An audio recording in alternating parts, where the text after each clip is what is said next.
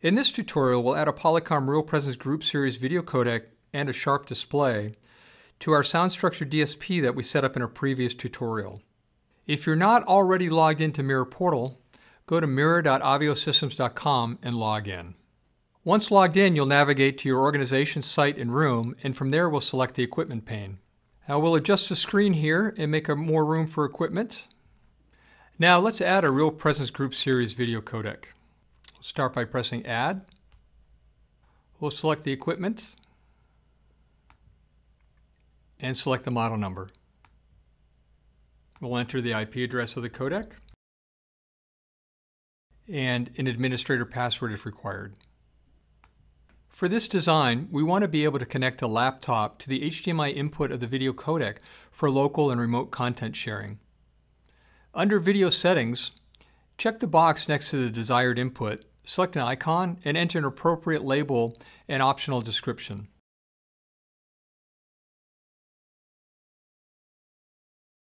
We'll also support the People and Content video input. And we'll click Add Equipment. Next, let's add a Sharp Aquos display. We'll press Add, select the Sharp Aquos from the equipment, select our model number, and enter the IP address. Then we'll select Video Inputs. Since the laptop is connected to the video codec for content sharing, we'll enable the Sharp input to which the video codec is connected, in this case HDMI 1.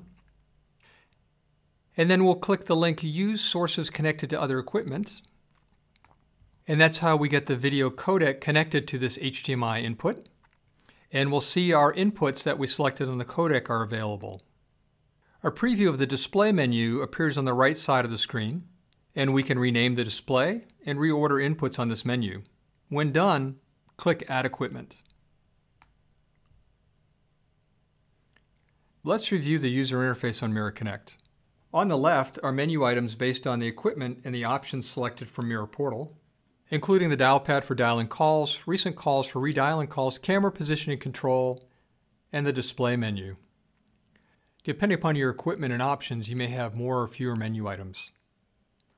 On the right side are the audio controls that we saw previously, including microphone mute and room volume.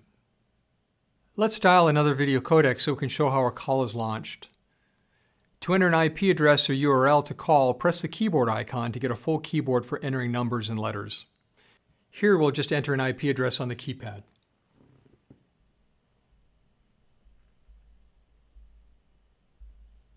And we'll press the codec dial button to dial the video codec interface. Once the call connects, we have a call card that shows the duration of the call and allows us to hang up. If we need to enter DTMF digits, then we can easily do that with the keypad option.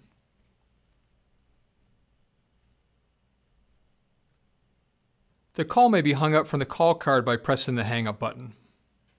If you receive an incoming call, the user interface will let you know there's an incoming call with an option to answer the call or reject it. On the display menu, Mira Connect will automatically turn on the display when an input is selected and can also start and stop content as necessary on the codec. When content is playing, you have the red circle with the square in it to show you that content has started, and you may press that red circle to stop content. As we'll see in a future tutorial, we can easily enable a power off button to turn off the display, hang up any active calls, reset the volume to the default level, and mute the microphones. This completes our tutorial on adding a display and video conferencing system.